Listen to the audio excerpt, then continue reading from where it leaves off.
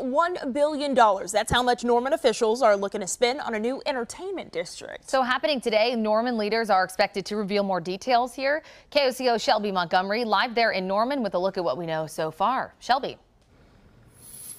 Good morning. This morning, we do expect to hear from the Norman mayor, as well as the president of OU, some county commissioners, and several other city leaders today.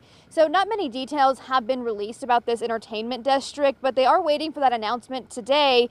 Here's what we know so far. It will be a mixed-use development. It would include a multi-purpose performance venue for major entertainment and sporting events. It'll also have retail shops, restaurants, bars, offices, a hotel, and housing for thousands.